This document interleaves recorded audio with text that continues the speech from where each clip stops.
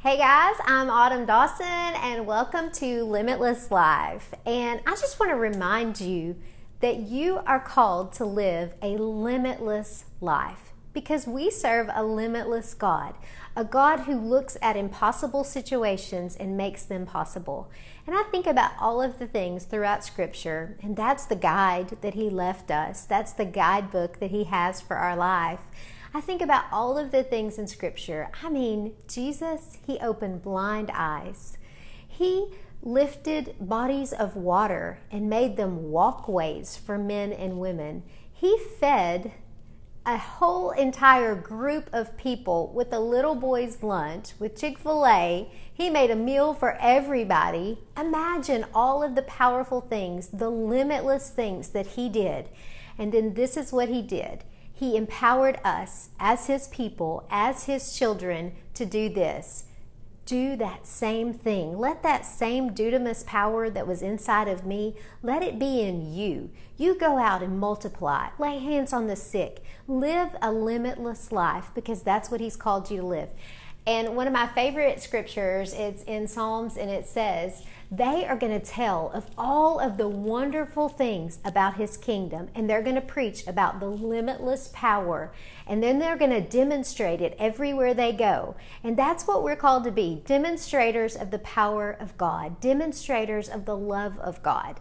And so this week, I hope you're going to push yourself out there to do that, to demonstrate God's love everywhere you go. Don't limit yourself. Some of you have looked back at your past seasons. Some of you have looked back at what didn't work in your life, and so you put these little limitations on your life. But I want to tell you today, you're not supposed to be limited. You are supposed to take off, forget those former things, forget about what happened in the past. There's a reason why it's behind you, and move forward into the future. Move forward into the purposes and the plan that God has for your life. That's who you're called to.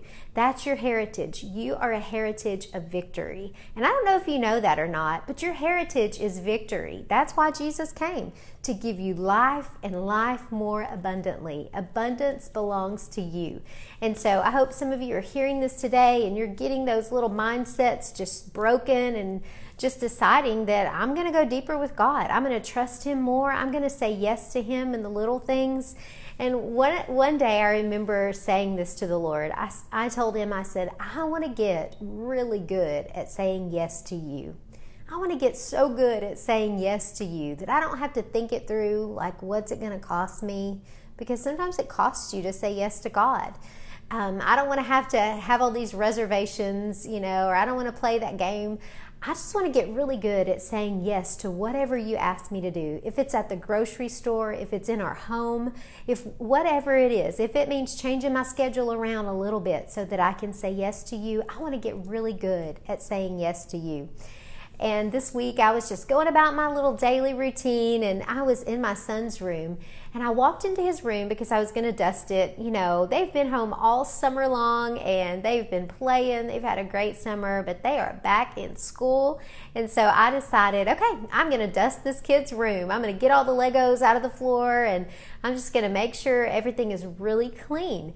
And so I pulled back the curtains in his room and I opened up the blinds, and the beautiful Texas sunshine just began to shine through that room. In fact, it filled the whole room with sunlight. And all of a sudden, I began to notice some things. I began to notice that there was dust everywhere. There was dust in the atmosphere. There was dust on the lamp. There was dust on the baseboard. And we don't have any carpet in our house. There was just dust everywhere in the room. And I thought, wow, I thought this room looked pretty good. I didn't know all of this was going on. And so I began to just clean it, and I began to clean all the little areas that I didn't see before.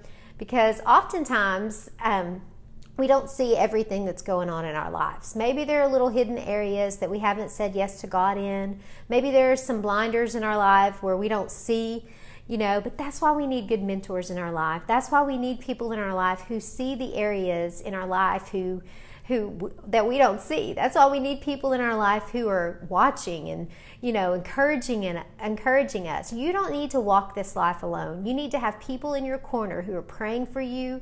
You need to have people in your life, mentors who can see things that maybe you don't see. Kind of like me when I pulled back that window and all of a sudden the light exposed every bit of the dust. And that's what the Holy Spirit, He immediately began to speak to me, and He began to say, when you go at life alone, it's like dusting in the dark. And I just thought, wow, if I had not opened up these blinds, if I had not opened up and let the light in, guess what? I would not have seen all of the little areas that looked clean that actually weren't. When we go at life alone, it's like dusting in the dark. We're hitting a few top areas, we're getting a few things done, but there are areas in our life that are hidden that maybe we need to clean up so that God can move in that area, that He can make things work in that area. But maybe there's some resentment there. Maybe there's some hurt there. Maybe there's some things there that we've not allowed anybody in to help us out with. And that's what accountability, that's what people in your life who love you and care about you will do. They'll expose those things, not to punish you, but to help you get it out. I did not want all of that dust in Ezra's room. So I was really excited when the light exposed it, because you know what? Then I could take care of it. There's nothing like, if you're a woman listening to me today, there's nothing like cleaning something and then realizing you missed a few spots. And that's what the truth will do. It will expose everything so that you can get it right. And that's what God's Word does. So I want to encourage you today, if you're not having that time in the Word, time in the truth, so that you can expose every area of our lives, because we don't want to dust in the dark. I don't want to go back and then find things like, how did that get there? We want people in our lives, we want God's truth in our lives so that we can move forward and past all of the things that are hidden in the corners. And I want to ask you just today, do you have some closed off areas in your heart that maybe you haven't allowed the Holy Spirit into? Do you have some areas where you can have all of this, God, but just not this area? Well, it's like dusting in the dark. He wants every part of you, not to control you, but so that He can love those areas. You know, it didn't make me frustrated that I hadn't cleaned those areas. It exposed it so that I could. And that's the beauty of God, that it's not to, punishment and correction are really different terms. His heart is not to punish you. His heart is to bring you into truth, to bring you into healing. He wants to love those areas in you that hurt. He wants to bring you past those areas that you've been stuck in. And that's the beauty of who He is. So, are you dusting in the dark today? If you are, allow the truth in. Allow a mentor, someone in your life, to speak into you without offense and without hurt. Allow those people to speak into you so that you can impact your world, so that you can clean out every area of your heart. And this is one thing I want you to do. Get really good at saying yes to God, no matter what the cost. Get really good at saying yes to whatever He asks you to do, because remember, you are supposed to live a limitless life. And so I want to call you into that today. Let's go out there and reshape our world. And we do that by expressing His lavish love on everyone that we meet. So, all my limitless people, I'm glad to see you today.